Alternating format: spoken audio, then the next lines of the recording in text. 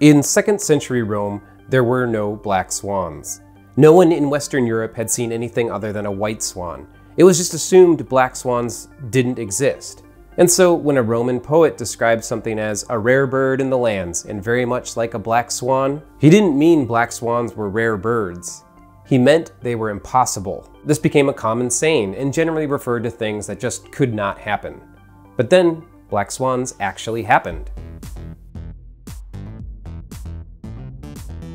In 1697, over 1,000 years after a Roman declared them impossible, Dutch explorers in Australia stumbled upon black swans.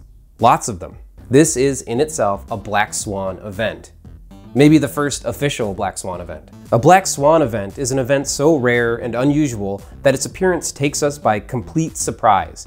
They can be disasters like a financial crash, or great scientific advancements, or the discovery of a flock of black birds. Either way, they are unprecedented and unpredictable, at least until they happen.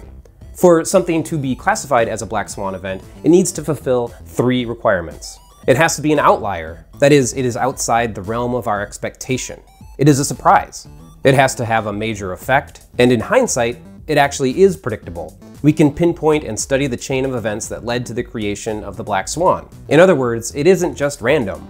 The 9/11 attacks were a black swan event. The 2008 financial crisis was a black swan event. World War I, the collapse of the Soviet Union, the rise of the internet, the 2004 Indonesian tsunami, all black swans. Human history is full of black swan events. Even things that didn't happen but we were sure would happen can be considered a black swan event, because the absence of an event can be just as significant or catastrophic as something that does happen. But not every disaster is a black swan. The COVID-19 pandemic is not a black swan event. Scientists and experts have been predicting it for years. We knew it would happen someday, just not when.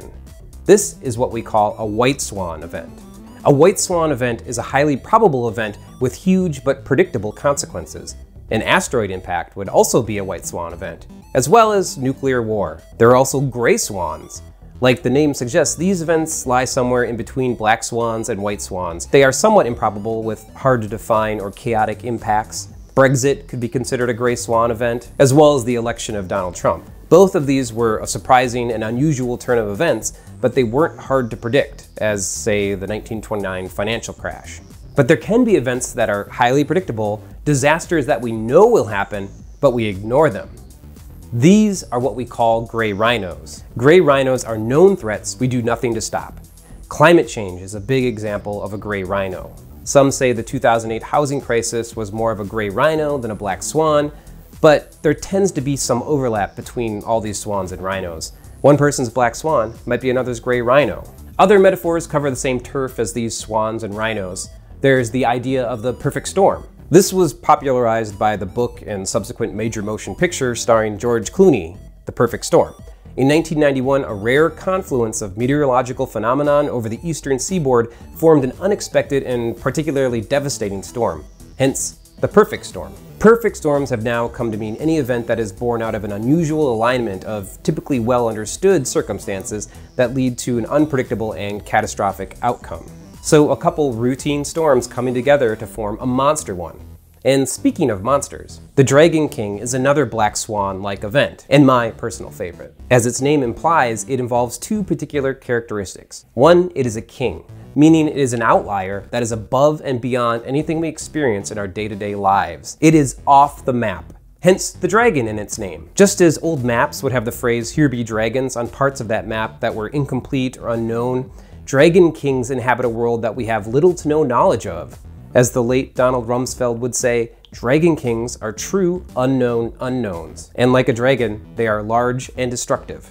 To understand what exactly a Dragon King looks like, it's helpful to think of a pot of water on a burner. The water slowly heats up until there is an abrupt change, a phase transition. The water suddenly turns from liquid into a gas. What was once a still pot of water is now chaotic and boiling. Now, imagine we didn't know that was going to happen.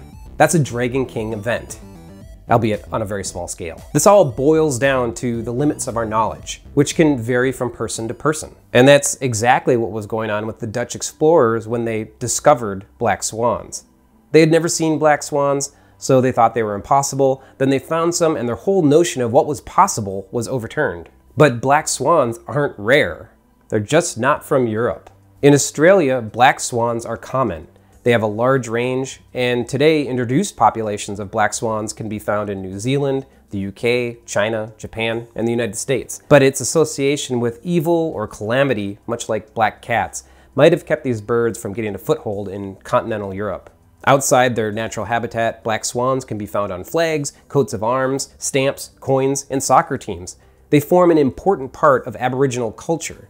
In the lore of the younger people of Southwest Australia, humans used to be black swans. And it's hard to think of a bigger black swan event in the history of planet Earth than the arrival of Homo sapiens. But for those people who have lived alongside black swans for thousands of years, a black swan event would be nothing more than an everyday phenomenon. Something that happens all the time. So whether we're talking about swans or rhinos or dragons, what we're actually talking about are metaphors, and how they can be tools to help us understand complex ideas. If we can understand a problem, maybe even see it before it becomes a problem, maybe we can do something about it. Special thanks to our Patreon patrons. Without you, the good stuff just wouldn't happen. So if you like what we do here, go on over to patreon.com/thegoodstuff and become a supporter. Otherwise, you can like and subscribe to this channel, hit the notification bell so you know when the next video is coming out, and I'll be back in a couple weeks with a new video. Thanks for watching.